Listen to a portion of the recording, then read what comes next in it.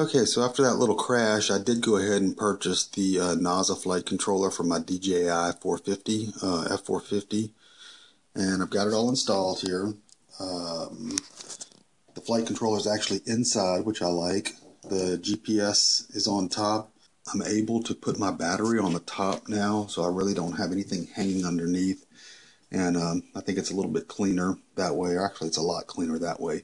I haven't flown it yet. I'm looking forward to doing that here in the next day or so. But what I really wanted to do is to do a comparison of this DJI F450 with the NAZA controller. That's about I guess, $650 to $700 quadcopter there. And what I decided to do is build another one. But this is the knockoff version. This is going to be, it's called the Whirlwind FY450. And it's very similar, not quite as good a quality.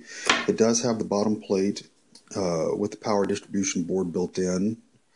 And other than that, I mean, the dimensions are the same. It looks the same. The quality of the arm's a little bit weaker, but it's a whole lot cheaper as well.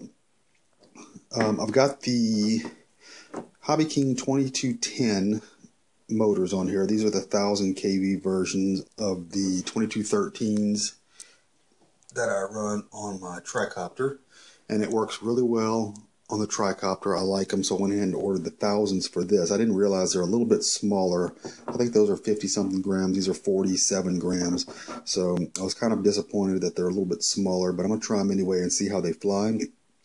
I'm not going to be using this for FPV, so I'm not going to have a lot of extra weight on there. I'm going to fly it with a 2200 milliamp hour battery, and I think they'll probably be okay. Actually, what I'm trying to do with this, I want to learn how to flip these things, and I figure, you know, this is the way to go rather than to do it with my DJI. So anyway, yeah, I'm curious about the flight quality of the $700 quadcopter versus this one, which is going to be ready to fly, not including the transmitter and the receiver for control, about $125. I've got a variety of different flight controllers here. I've got a couple of different KK boards, multi-wii right here, and the KK 2.0, which I have on my tricopter, and I've got a couple of more of those on the way because for $29, I really like it. Mainly the thing I'm looking for in a flight controller is auto level. I think that's really important for me.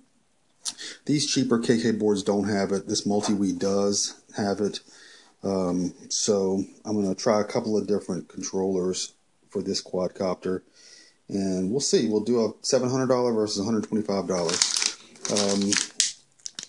I'll be using the Turnigy Plush 18 speed controllers, and yeah, that's it, you know.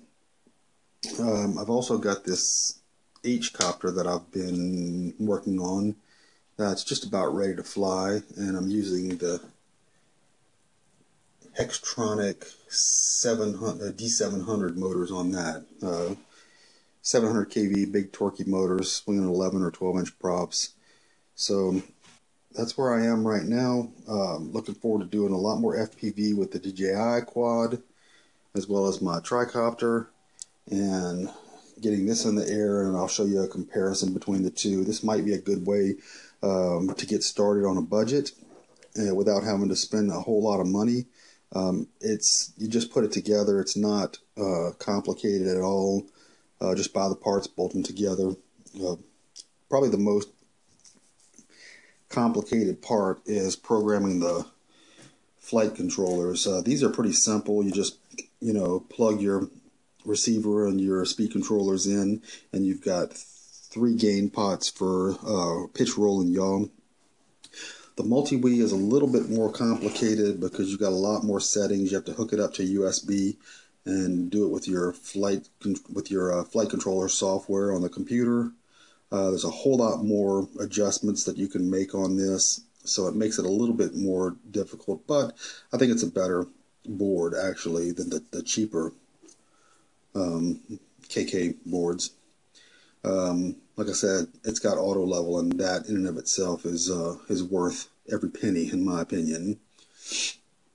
I've actually dropped a quad with one of these on it, just like I did this DJI in the video, and it got about halfway from its altitude to the ground. I flipped it into auto level mode, and it stopped in just a couple of more feet falling. It righted itself and just stopped. So it was pretty impressive. It saved the quad. So I'm not sure if I'm going to go with this or the KK 2.0 on the budget quad. Either way, they're about the same price. They'll still keep you around $125.